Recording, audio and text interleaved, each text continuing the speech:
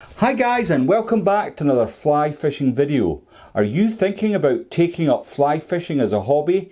If so, may I congratulate you on a most excellent choice. I wish I had been told these 5 tips that I'm going to give you in this video when I started.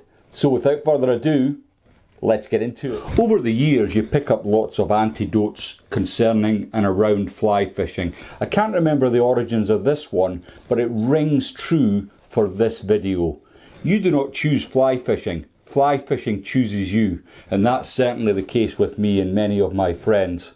Depending on how hard the fly fishing bug bites, it can be a lifelong venture for some, or a hobby that you can drift in and out of as time permits. As we all know, life can get real busy. It can take you to some of the most beautiful destinations in the world. As someone much wiser than I said, trout live in beautiful places. Gotta give me something, 'cause I'm not blind. And I don't know how to enjoy it. Every time you tell me it's not there, I suppose that we won't stand a chance. We won't stand a chance.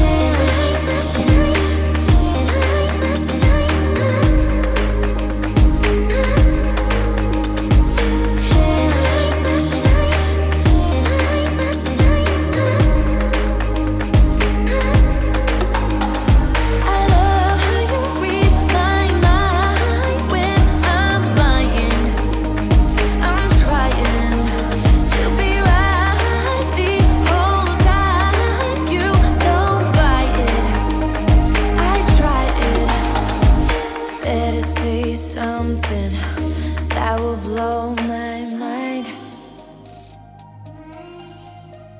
If I have learned one thing. So, let's jump right in at number 1. Fly fishing is a different hobby from fly tying. I'm not denying that they're very closely related, and you could say they go hand in hand, but one does not facilitate the other. If you want to get into fly fishing, concentrate on that first, and the fly tying may be something that you take up later. I know a few quality anglers that have made the dizzy heights of international teams without ever having to tie a fly. It doesn't make them any less superb anglers. The reason I got into tying was the flies I wanted to fish were simply not available to buy. There is now a multitude of commercially tied flies available to buy. If that's not what you want, there are a number of very good bespoke fly tyers that will tie you exactly what you want. The last point I want to make on this then is don't be fooled by the old chestnut, tie your own flies and save money. Trust me when I tell you, it never turns out like that. Tip 2 then. You don't need the most expensive kit to start. Now, I'm not about to tell you how to spend your money, but if you're just starting out, it may well do to check the second-hand market. There's lots of ways of doing this online now with eBay, Facebook Marketplace, and many of the fly fishing forums will have a buy and sell and even exchange section within the forum where you can pick up the kit you need to get started. The other route to take, of course, is going down the road of the budget brands. Now, for example, which would do a series of rods and reels called the Flow series, and it's designed for entry-level anglers to get into the sport. They're very well priced and the kit's very fit for purpose. It's well made and it's very difficult to buy any kind of fishing rod or reel now that's not made to a high standard. Tip number 3 then. YouTube. It's great and all, and I really appreciate you watching this video. Please don't forget to give it a like and please consider subscribing to the channel. It is absolutely fantastic for getting the theory side of fly fishing in your head before you actually go to the practicalities of learning the art. That said then, you can't beat getting proper tuition. Now there's a number of ways of doing this, and the most expensive and probably the best is hiring a professional guide. Getting a guide that knows what they're on is a stone cold shortcut to getting good at fly fishing very quickly.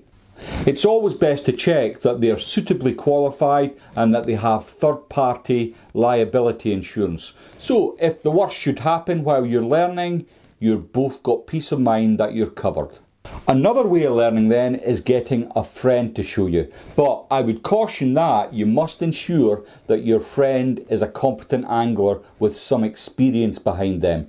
You don't want the blind leading the blind. Lastly then is joining a fly fishing club. You can meet new friends that are like-minded, and very often you'll find a wealth of experience within the club. Some clubs run mentorship programs, which means a really experienced angler who knows what they're doing will take you on your local water and show you the ropes. Many clubs have social events and friendly competitions that can help improve your skills. What do you wish you'd been told before you started your fly fishing journey? Please let me know in the comment section below. So, tip number 4 is 3 things really. It's practice, practice, and then practice some more. I spent weeks on the grass before my mentor Ronnie Christie would let me near water. It can be a little boring casting on grass, but this will pay dividends when you get to the water's edge. Not just casting, tying knots is an essential skill in fly fishing, and it is important that this becomes second nature to you. I spent hours and hours practicing tying flies to tippet. This ensured that when I went fishing and on the odd occasion caught a fish, I was able to land the fish without too many pig's tails. This is what it looks like when you did not tie your knot correctly. Number 5 then. Remember, every day is a school day.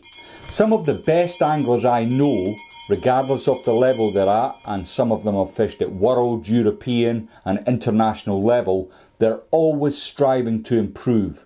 Every day on the water is a learning curve, and another little piece of the puzzle can go into the mind bank. So, the next time you're out, keep your eyes and ears peeled, and if the opportunity arises, don't be afraid to ask questions. Well, I hope you enjoyed those 5 tips, but before I go, it would be remiss of me not to mention the very real requirement to have sunglasses whilst you're fly fishing. As we all know, you only get one set of peepers. If you're looking to improve your fly fishing, then this video may help. And if you want some help cracking the code next time you're out, check out this video here.